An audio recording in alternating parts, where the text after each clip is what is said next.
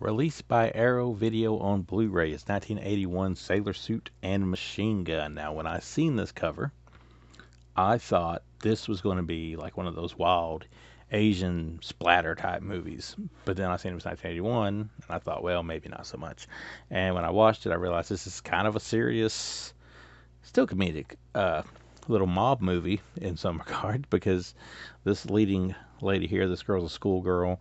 I don't really remember exactly how old she's supposed to be, but nonetheless, when the movie first starts, like the yakuza leader dies, and they have to trace the next in line, for being the family's leader. And when they go to find that person, who happens to be her dad, they figure out he's dead. So she has to take over her particular yakuza family, which of course is not the best yakuza in the world. We learn as we go along, and there's only like a handful of them, and they end up pissing off all the other families, and particularly they want to take advantage of her because she's basically a kid. So the movie has some very, some wacky moments. It has some serious moments in there too, though, and it gets kind of interesting at times. But I kind of expected more. I hoped it'd be a little bit bloodier. It's not really much on the blood.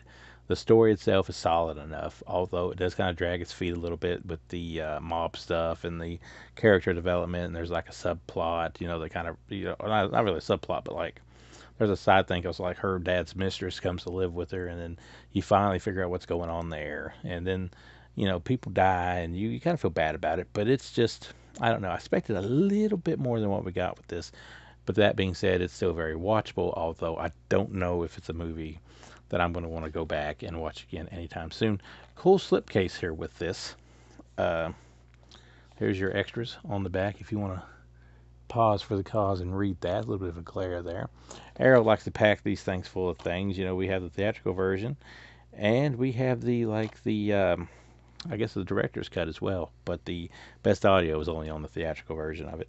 Then you get a little bit of some making of documentaries, 50-minute thing on the back, so you can learn a whole lot about this movie after you watch it. But me personally, while I like the concept of it, I felt like it could have been done a little bit better, and I'm just going to give it a 3 out of 5. There is your little booklet you get in here.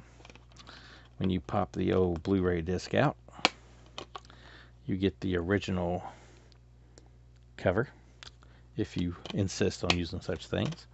But if you've ever seen any Arrow video release, you realize they've absolutely done the best they can with the transfer, and the transfer is very solid. The movie is good, just not great. And if you want to check that one out, you can. I wouldn't really rank it up there with stuff like Massacre Gut or anything like that Arrow's put out, but it's okay for what it is.